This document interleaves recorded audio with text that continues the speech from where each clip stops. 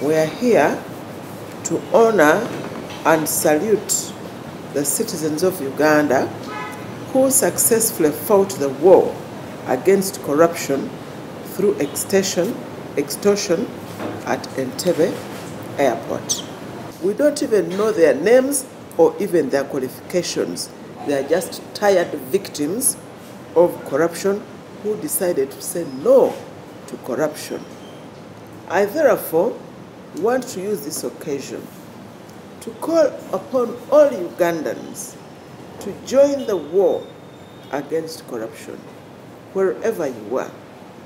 Don't accept, sorry for this word which I'm going to use, don't accept crap from public servants anymore.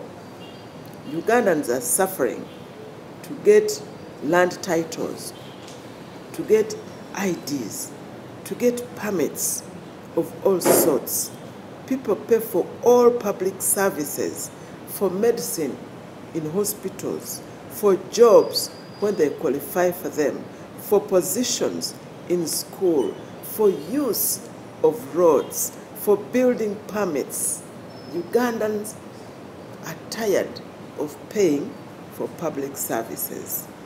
So I'm calling upon other citizens to say no to corruption, to emulate these young people and record those vultures.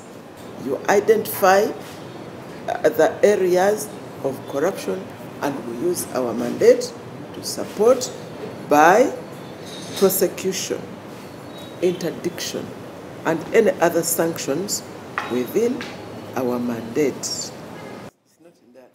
I am supposed to be neutral.